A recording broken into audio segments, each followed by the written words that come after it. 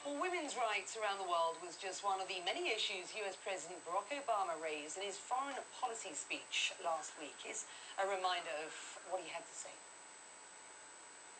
History shows that countries are more prosperous and more peaceful when women are empowered.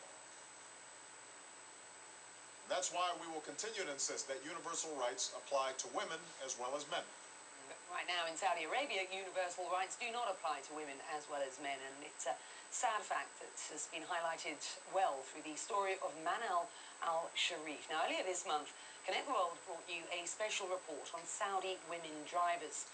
Manal is just one of many who have recently joined a campaign for women to be able to drive. While there are no traffic laws that make it illegal, in Saudi Arabia there are religious edicts that are often interpreted as a ban. Well, Manal wasn't afraid to stand up for her rights. She filmed herself driving and posted the video online. But now she is paying the price. Atika Schubert following her story for you. It was this image that put Manal al-Sharif in jail. The single mother and IT specialist did something most women take for granted. She drove her car. In Saudi Arabia, driving as a woman is a revolutionary act. Manal was part of Women to Drive, an initiative demanding the right for women to drive and travel freely in Saudi Arabia. She posted this video on the web and spoke to CNN just before her arrest. We say a saying in Arabic, أول الغيث قطرة. The rain starts with a drop. So this thing is really symbolic thing for us women driving. Very basic need, very insignificant right for us. An insignificant right that landed Manal in jail for more than a week. Police will not say how long she will be held. She has not been charged. Her lawyer has been barred from seeing her.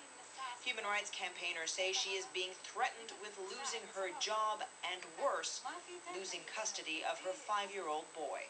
We would like to see Manal al-Sharif released immediately, unconditionally. Any charges against her should be dropped, and no other women should be arrested simply for challenging discriminatory practice.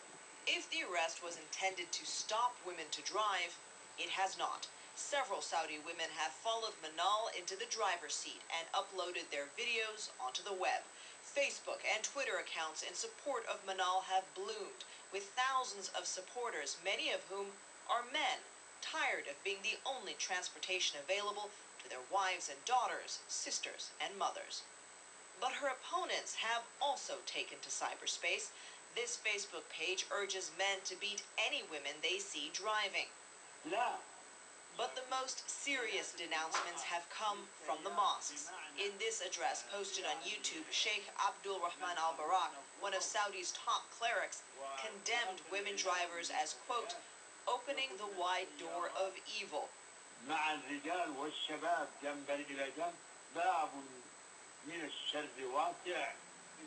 concluded his remarks by saying, quote, God willing, these women will die. There is now a petition signed by hundreds of Saudis urging Saudi's King Abdullah to release Manal. So far, the king has stayed silent. But it was this interview with ABC's Barbara Walters in 2005 that inspired many Saudi women to believe that the monarch supported their right to drive. Women, I believe strongly in the rights of women, because women, my mother is a woman, my sister is a woman, my daughter is a woman, my wife is a woman, and I was born of a woman, just as a woman emerged out of a man at the time of creation. I believe the day will come when women drive. 6 years since those words, and nothing has changed. Manal al-Sharif may be in jail, but as these homemade videos show, it has not stopped the demand and the determination for change. Atika Schubert, CNN, London. We spoke with several women today who were too fearful to be interviewed about this subject, but my next guest is not one of them. Iman al-Nafjan is a teacher and PhD student in Riyadh who writes a blog under the name Saudi Woman. Like many in Saudi Arabia, she too has a driver. She joins me now on the phone. First, your reaction to Manal's story. I feel bad for Manal, and I don't think that she should be in prison. She didn't do anything. We were a country that's based on Islam, and she didn't do anything against Islam by driving. When she drove with her brother, and she was decently dressed, and there's nothing in Islam that says she can't do that. Would the majority of men, do you think, really object to women driving in Saudi Arabia? Actually, I don't believe so. Maybe 20 years ago, yes, when the first protests began. But now, things have changed. The economy has changed. People have opened their eyes to the rest of the world. The mentalities have changed.